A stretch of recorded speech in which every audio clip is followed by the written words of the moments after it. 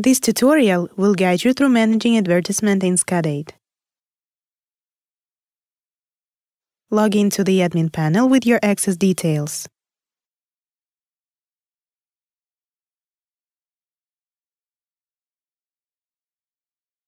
Go to the Advertisement section. Here you can find the list of all the site pages with predefined banner positions for each. First, we should create a new banner template. Go to the Template section. Here is the list of all the existing banner templates. Let's create a new one. Go to Create New Ad section. Indicate the ad name, the one that will be visible to site admin only. You'll need it for managing the ad.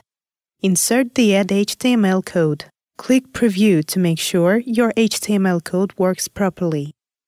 Click Create.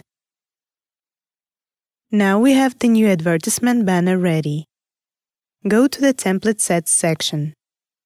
The Template Sets section allows you to add the banners you want to rotate on a certain site position into an ad set.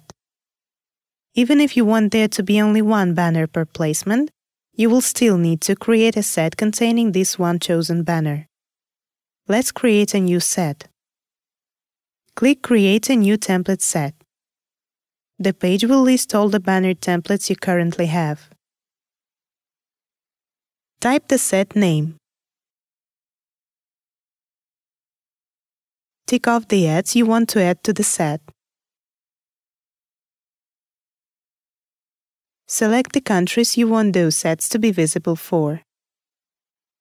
For each of the banners from the ad set, you can define a country whose visitors will be able to see the banner. For example, if you make one of the banners available to the US visitors only, and the rest to the visitors from the rest of the world, being the visitors from the United States, I will see one banner only, the one that's available to my geolocation.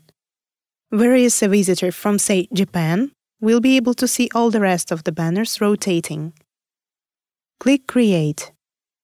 Now we have the new advertisement set ready. In order to add it to a desired site page, go to the Binding section. Tick off the box against the position you prefer. Scroll down to the bottom of the page. In the drop-down menu, select the ad we've just created and click Assign Set. Let's see the banner ready. Refresh the page.